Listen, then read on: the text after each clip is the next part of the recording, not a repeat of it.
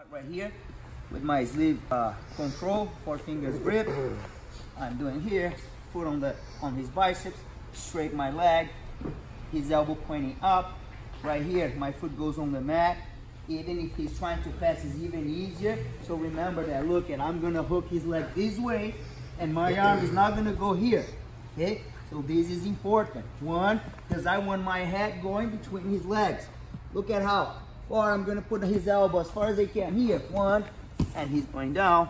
Finish here with the knee on stomach. Last time. Hey, yeah.